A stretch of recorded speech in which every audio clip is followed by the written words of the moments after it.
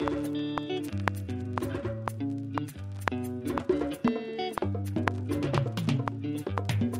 are listening to Talking Africa, the podcast that gets behind all the news from the continent, brought to you by the Africa Report.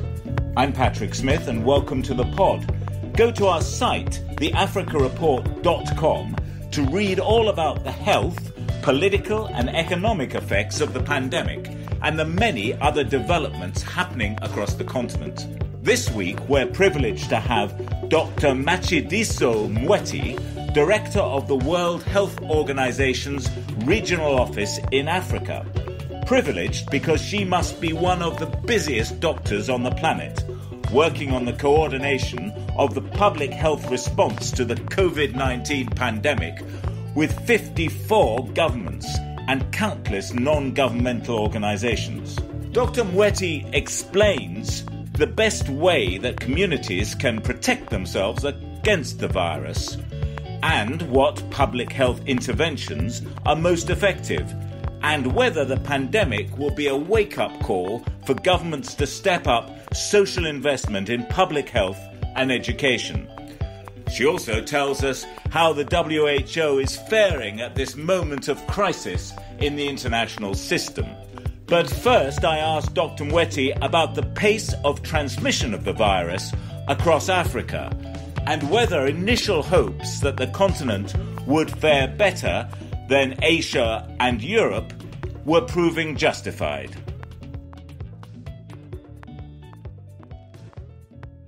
I think what we are seeing is it's progressing in Africa. Yes. Definitely. And we are seeing more and more community transmission in more and more countries.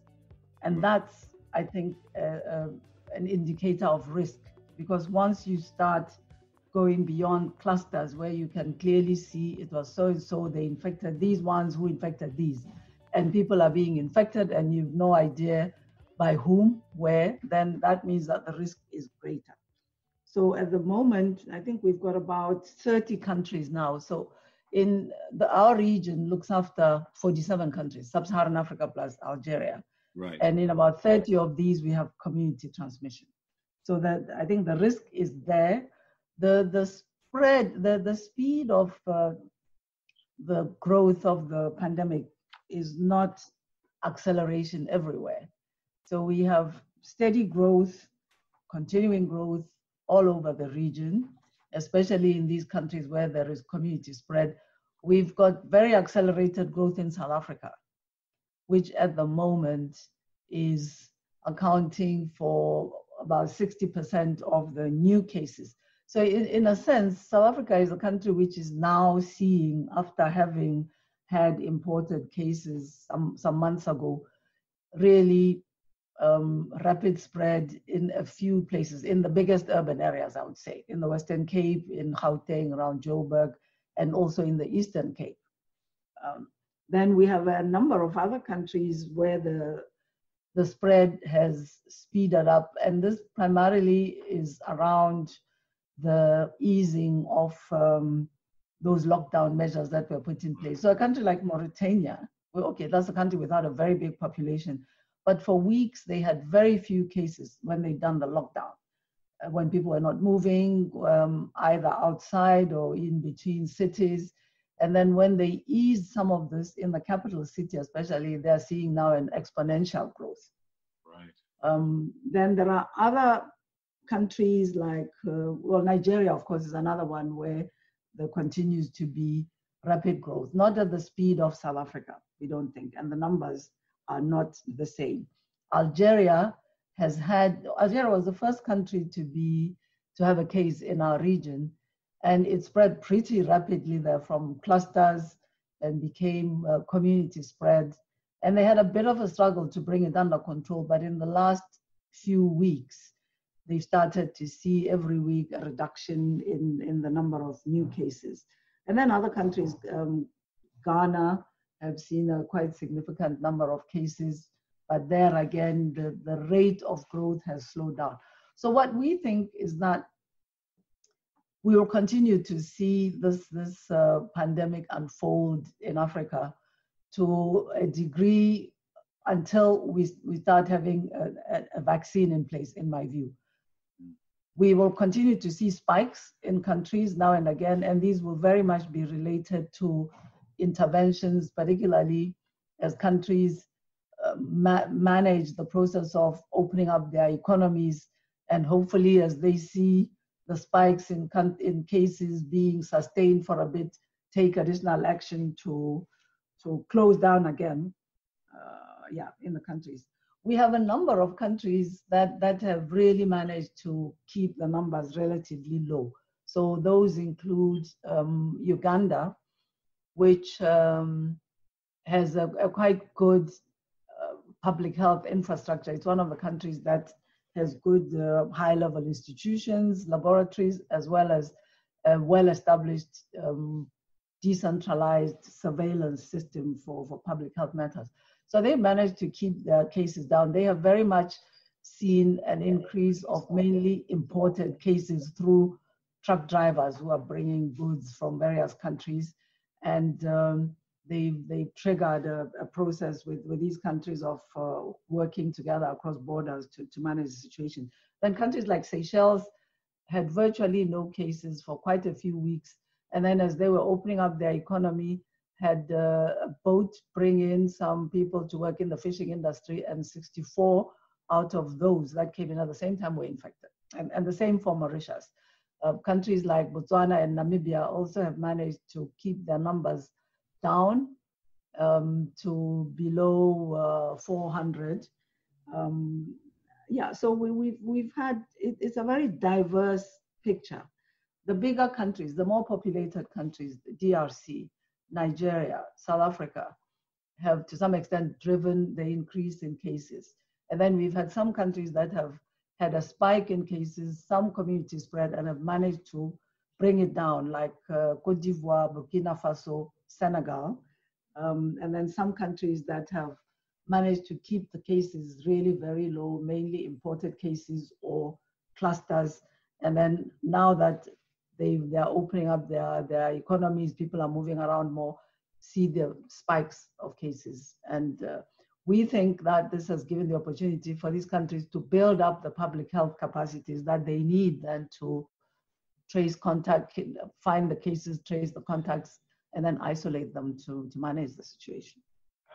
Can you draw any conclusions, or can researchers at the WHO draw any conclusions from the concentration of cases at the extremities of Africa? There do seem to be a lot more cases in South Africa, as you say, particularly in the Western Cape, and then these cases in Algeria. And I know Egypt is not, I think, part of your zone, but there have been a lot of cases in Egypt too.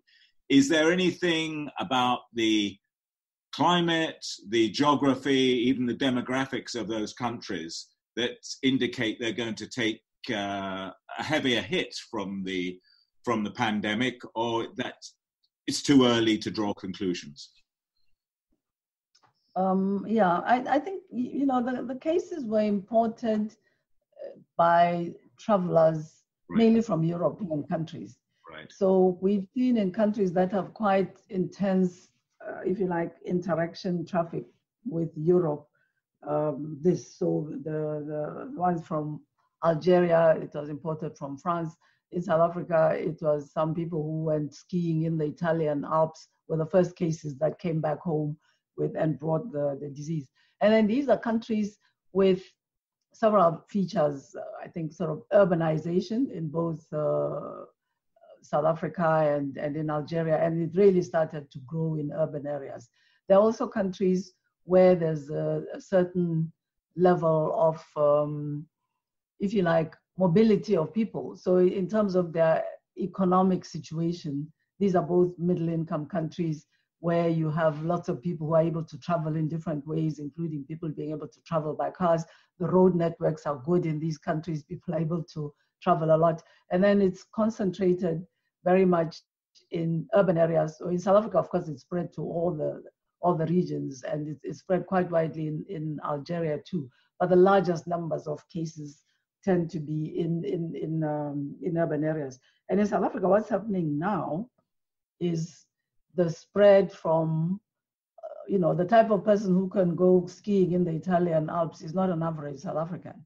Right. And then it has now spread into the lower income areas, so the townships and the lower socioeconomic areas where there's more crowded conditions, and where people are using public transport a lot in quite crowded conditions as well. So, it's done that transition from the group who first brought it in to now the more risky and vulnerable context where the majority of the people are living. And as you know, I mean, in a way that South Africa is very similar to the situation in some of the Western countries, in the US, that issue that is being spoken about very intensely now, about the fact that we've seen a concentration among Black people, lower socioeconomic income people who's already have in their living conditions, riskier situations, etc. And I think it's similar, at least in South Africa. The population structure, well, I mean, now speaking more broadly about the region, of course, we do have a younger population in the African region. Right. And we are hearing evidence, I guess it needs to be more generally confirmed, that people below the age of 20 are less likely to become infected than people who are older. And of course, if that's the case, that could be one of the factors that's bringing about the situation that we are seeing in African countries. We've been very concerned about South Africa because it has a young population, yes, but it also has a high prevalence of HIV, which might then make people who are immune compromised, HIV positive, not yet on treatment, more vulnerable to getting not only infected, but seriously ill. So these are things that we still need to understand. The influence of the temperature, humidity, we've heard, if you like, speculation, needing confirmation that in very humid environments, the droplets are not able to travel as far as they can when it's drier, and then perhaps that limits the circulation of the virus. So we need to continue to look for evidence to understand this pattern. You mentioned. Go on. No, carry on. I said you mentioned HIV infections there. I wondered, could I broaden that out to get your sense, because I know one of your signal programs was this universal health coverage program right across Africa. What so far has been the effects of the concentration on trying to stop the pandemic in its tracks in Africa on all the other programs, the anti-malarial program, the anti-HIV programs, the anti-TB programs? Because I know some of the big foundations have just stopped funding those or said they're going to move all their resources into the pandemic. How are you trying to balance those two imperatives? Yeah. I mean, we're very concerned by the signs already, and it started to happen pretty quickly, that access to essential services for some of these priority health problems in the region the pandemic has had an impact already. So services for immunization of children, for example, and it's simply that, first of all, people weren't allowed to move. So to get to the health facility was difficult. And then secondly, the health workers were also very wary and concerned because there's been huge problems with having access to PPE sufficient for everybody in the region. And also the public were nervous, afraid where they could be mobile about possibly being infected because they go to a health facility. So services like immunization have been disrupted significantly. We've got data indicating that about 1.5 million children have missed their first dose of the measles-containing vaccine in routine services in the first quarter of this year as compared to last year. So that's huge in terms of an impact. There have also been significant drops in women being able to go for antenatal